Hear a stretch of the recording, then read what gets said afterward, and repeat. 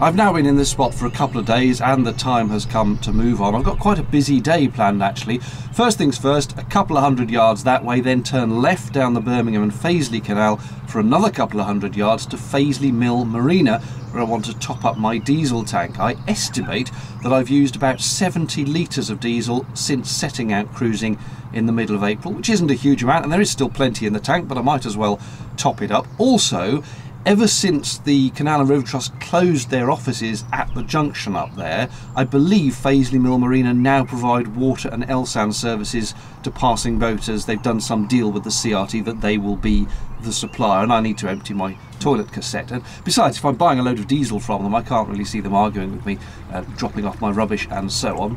Then I need to go about a mile further round to the west of Tamworth, where there is a massive retail park with a couple of supermarkets and also a B&Q. I want to get some more food and I want to get some more plumbing bits, because what I've discovered with my washing machine is that even though the outlet hose comes up and down to the right height like is specified in the instructions, and even though there is a one-way valve installed the right way round on the outlet, somehow I'm still getting water from the washing up bowl going back and siphoning back presumably into the washing machine. So I need to do a bit of a re-engineer on the outlet plumbing for that, so I'll go to B&Q and get some bits there. And then tomorrow, Saturday, is supposed to be extraordinarily hot, well, for the UK anyway, mid-30s Celsius. There's a massive heat storm across the whole of Europe at the moment, 45 degrees. And that's too hot for me, far too hot. So after getting the shopping in and the bits from B&Q, I want to go and moor under a tree, probably just for Saturday, try and keep the boat cool, and then on Sunday I'll chug along a little bit further and find another sunny spot to keep the solar panels charged up. Anyway, busy day, so let's get on with it. I don't know what this CRT boat was doing, but it's always encouraging to see activity from the Trust that relates to maintaining the canals, rather than some of the promotional stuff they spend their money on. Ahead is Fazeley Junction, straight on to continue up the Coventry, left to head towards the marina. I realise watching this back it looks like I was going like a bat out of hell, but I swear this must be an optical illusion, because I really wasn't speeding. I wasn't hanging around, but I wasn't going faster than I should. This gap under the bridge is tighter than it looks, as I discovered there's a slight hidden shelf on either side. But I also reckon there must have been something deeper under the water there, because this happened. That was not me hitting the side. It wouldn't have shaken the boat like that if I had. That was something underneath that I went over, but I'm darned if I know what it was. It rather shook me up as well as the boat. I could feel the hull being pushed over something. It's a good thing narrowboats are made of steel. Anyway, time to turn left, which, as always, I couldn't start doing until the stern had cleared the bridge, so that it had space to swing to the right. For a moment, I thought I'd made a hash of it, overshooting in my confused state following that bump. But no, I was a master of the seas. Perfect. Less perfect was the later realisation that I clearly hadn't wiped the glass clean of spiders' webs before setting off, which is one of my usual tasks. I do apologise for this shoddy lack of attention to filming detail. It's a great web though.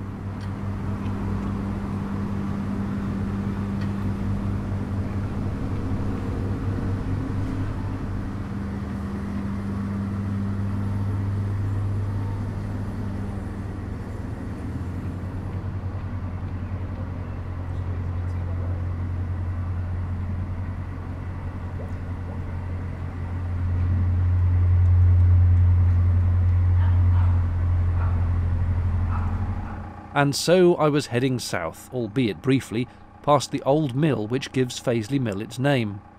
It's only half a mile or so, if that, to the marina.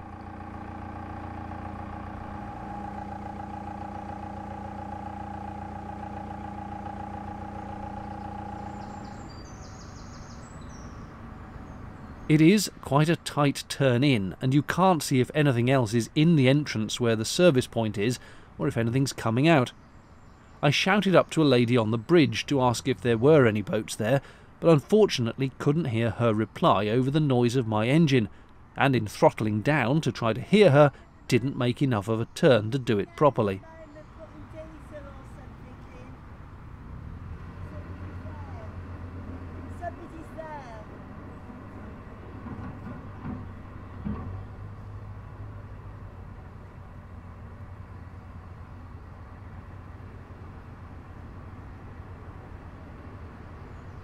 That meant a quick blast in reverse was required.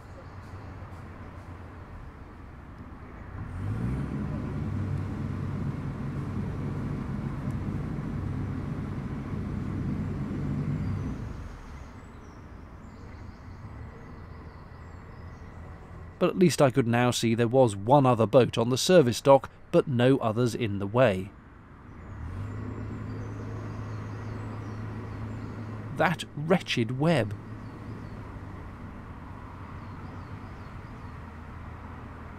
The fuel dock is immediately on the right here, so I would have to line up alongside this other boat until it had finished. Turned out it's owned by a viewer of the vlog, so we had a nice chat too.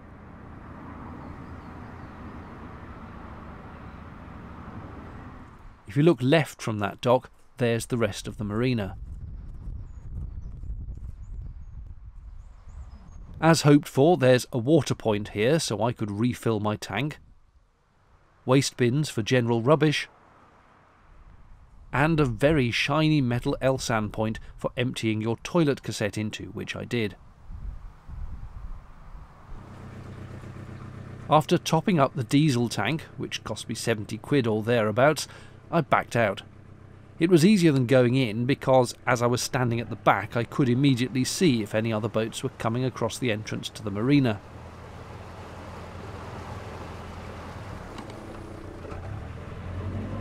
As luck would have it, not a boat came past, so I could just get on with taking the boat backwards as far as possible, then swinging it around, taking it back a bit further, around a bit more, and then finally straightening up to go back the way I'd come.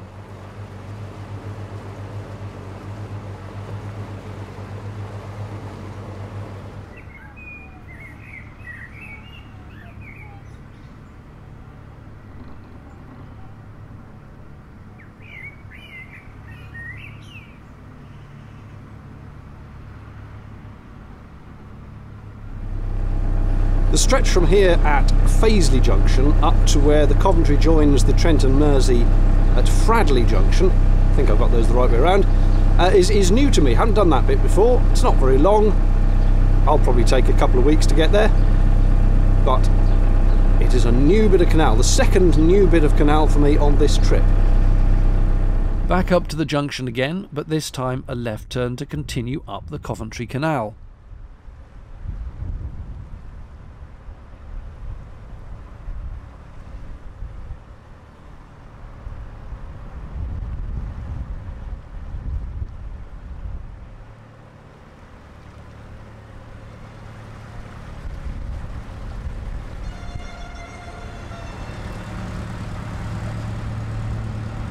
Arguably, I could have sounded my horn here to warn any boats coming through the bridge on the right that I was there. But nah, there's plenty of space to get out the way if I'd needed to, so I just took it cautiously as always.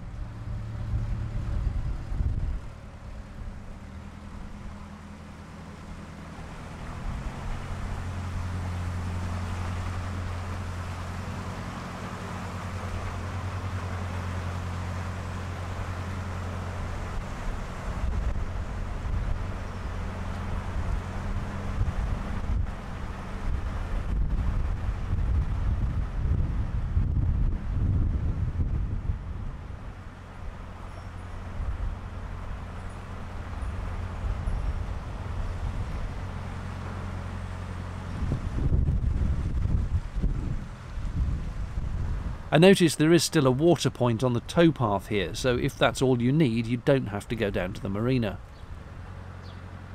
Now I was heading in a northwesterly direction, up and around the side of Tamworth.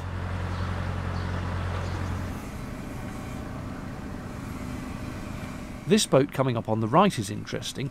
You may recall I had a new chimney custom made last summer, but Chris, who did it, is not the only such specialist on the cut. Here's another, with a dedicated workshop in a separate butty boat you can just see coming into view at the end.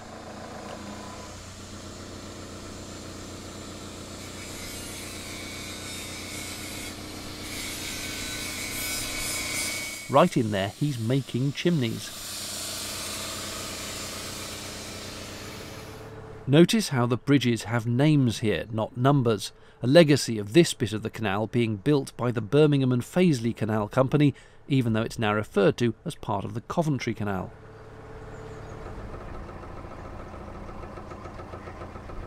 And another canal boat trader. If you want plants, this man has plants.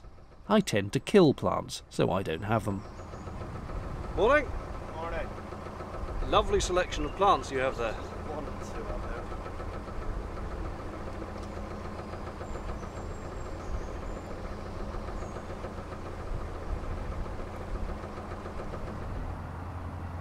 By this point I was almost near the industrial estates on the west of Tamworth. I just needed to go under the next bridge, round a corner, and then find somewhere to stop.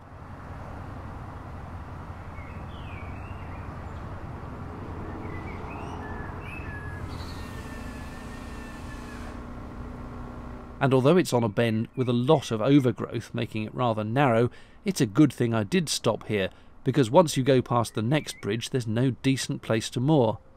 So it was here I paused to go and get food and plumbing stuff from the DIY store. You can just glimpse some of the units from the towpath. Food shopping done, plumbing bits acquired, time to move on. The plan now was simply to continue until I found a shaded spot to moor, because the following day was due to be extremely hot, well, at least for the UK. Temperatures of around the mid-30s were on the cards, and I don't like it much above 22 or so. Plus, being steel, the boat does get very warm and stuffy indeed, so the solution, in the absence of air conditioning, which generally uses more power than I would have available, is to moor in the shade and open all the doors and windows. There were lots of places with trees, but no metal armco to tie up to, which I prefer, so I just carried on.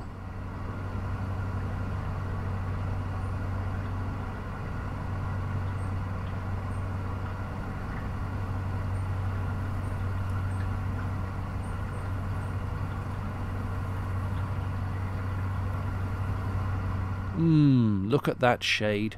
But nowhere to tie to, and I avoid banging in mooring pins in the grass if I can help it, as they just tend to get pulled out when other boats speed past inconsiderately.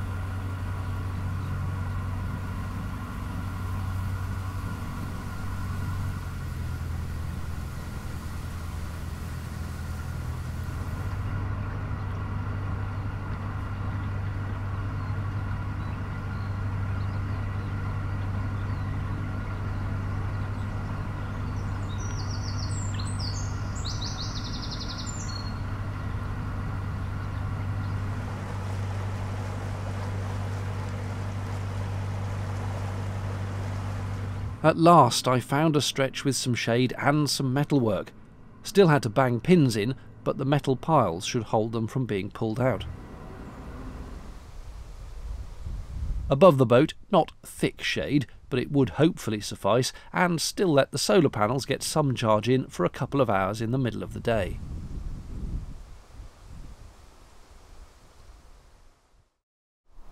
Yesterday, as predicted, was extremely warm. The trees that I moored near provided some shade, but to be honest I probably could have done with more. However, it was one random hot day and now the temperature's gone back to about 21-22 degrees Celsius. And I'm going to move from under the trees, firstly so the solar panels can see some action, and also because under trees you just get a load of tree sap on the roof. It's a bit breezy today, but I'm not going far. The rest of this trip demonstrates how busy the canals start to get once you're at the end of June or early July. First of all, as I went to pull away, a boat immediately came past, and I waited for it to do so before I pushed out.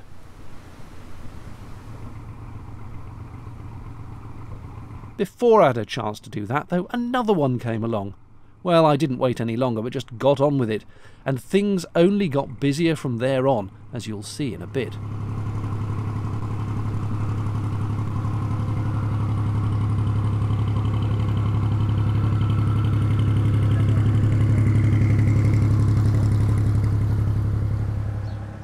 I had no plan for where I intended to end up on this cruise. I was ambling very gently up towards Fazeley Junction, where the Coventry Canal meets the Trent and Mersey. These boats are moored in the village of Hopwas. I edged gingerly round the bend, keeping an eye out for oncoming traffic, of course, which luckily there wasn't any of.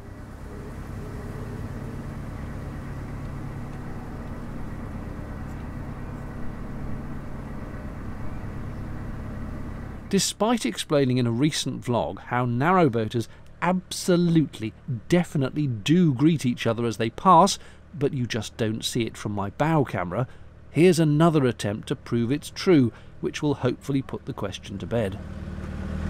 Morning. There, you see.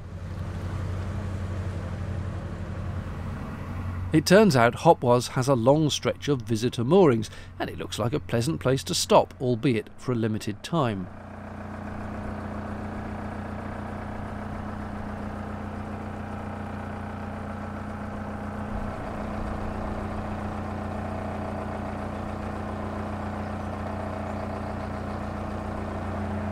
And having wanted shade the day before, it seems I could have come along just a bit further to here and had all the tree cover I could ever have wanted.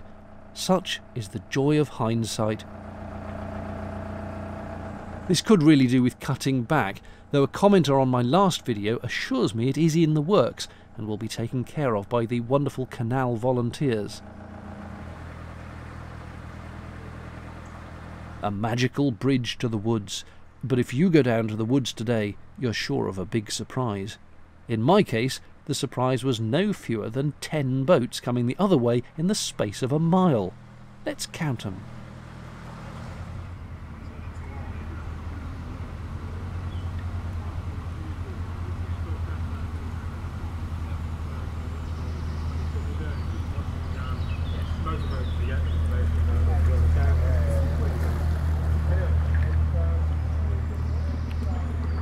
See that dog on the towpath? He belongs to the boat, and I couldn't resist getting a shot.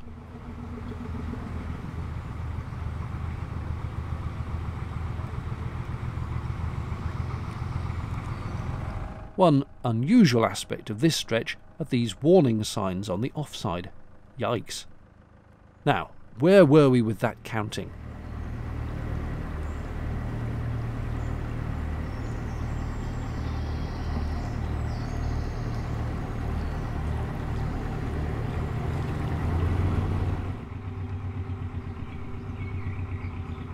That boat did warn me another was coming, but I wasn't sure how close behind, which inevitably led to a bit of frantic emergency stopping for both of us before I beckoned them through.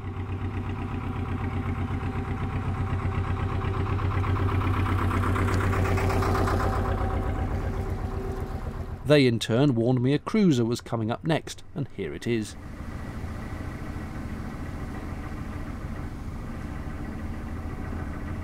Followed in quick succession by boat number 10. One more lovely dog on guard duty. Being in no hurry and finding this wide open countryside spot with boat 11 heading my way, I decided a break from the crowds was definitely in order, so I stopped. That's it for now. Cheerio.